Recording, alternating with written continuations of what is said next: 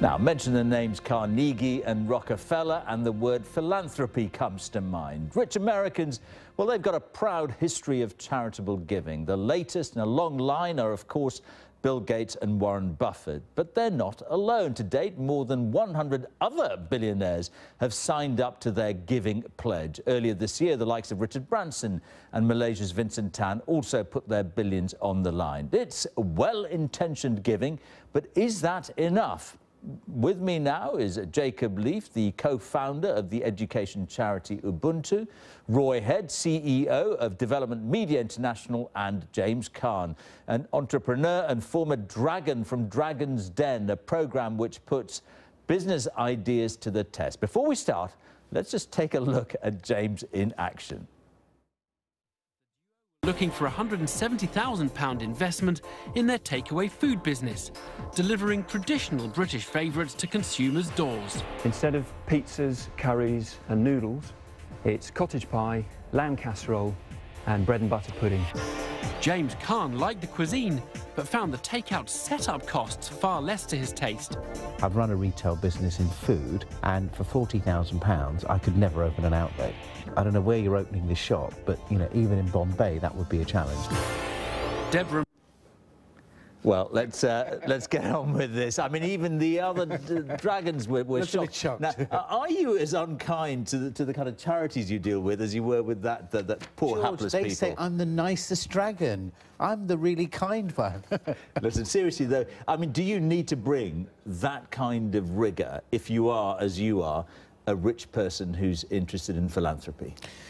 I don't think it's about rigour, George. I think it's about responsibility. I think when you are somebody who's, you know, made his money and you've had to work hard for it, I think you have to take the same responsible attitude when you're giving.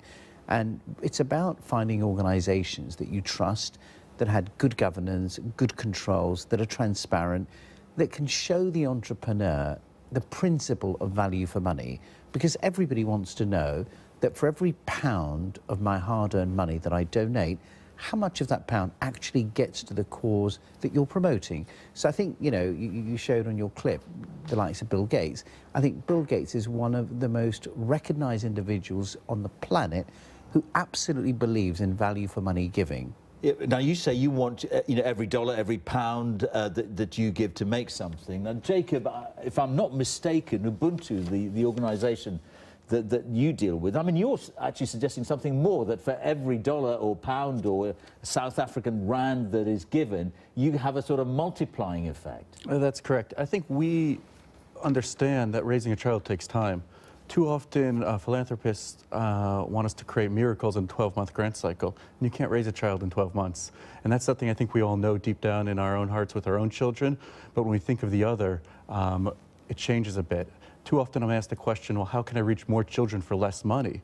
And we believe that's the wrong question to be asking. Rather, what does it take to actually change a child's life? Yeah, but what you're actually saying, I mean, when you promote your organisation, is give us a dollar, and do you know what, the returns are $8 or something you get.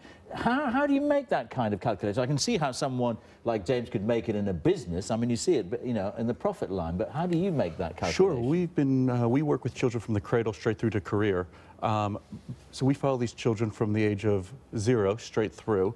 We then take a child who graduates our program, graduates from university, enters the job market, looks at what that child is earning, what they're contributing back to society, and then compare it to a child who's in our community, not in our program, and what they actually drain from society.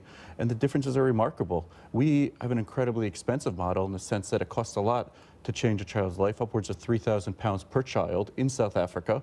But we believe and we've proven that it costs more not to make that investment than to invest in the child that way. And Roy Head, what's interesting about your work is that actually it's not really necessarily so much about how much people give. It's about information, isn't it? So just give us a brief example of the kind of work you do. Well, what we do is we do mass media campaigns, which is designed to improve people's knowledge and change their behaviours. And these are life-saving behaviours, such as giving a child food and water when it's got diarrhoea, or using a mosquito net. And we calculate that it costs about $5 to add a year of healthy life to a child. So actually we're at the cheapest end, almost the opposite end of the spectrum from Jacob. You know, in terms of the amount of lives saved per dollar, you know, that's how we market ourselves to philanthropists. And I think that, you know, philanthropists have to make a choice. You know, sometimes they will be attracted by really investing in, you know, in depth in a child, just as Jacob's Foundation does, as somebody who puts money in a tin, or, you know, people have a certain amount of generosity to give over their lives, so they may, you know, adopt a child. That may be what they do with their lives. On the other hand, they may want to, you know, give $1,000 and give the greatest good for the greatest number. And James, if I'm not mistaken, you two have a relationship, don't you? Yes. Yes. Now, I would argue, many people would argue, that actually the kind of thing that Jacob's organisation is doing is something the South African government should be doing. What on earth is a rich man from Britain doing something that South African taxpayers ought to be dealing with? I mean, we're talking about education here. We are, and I think it's not about whose responsibilities, in my eyes. I think as an individual, we all have a responsibility to the global community that we are now living in. And I think entrepreneurs like me do not think from a parochial perspective. You know, I want to be able to have the opportunity of giving something back.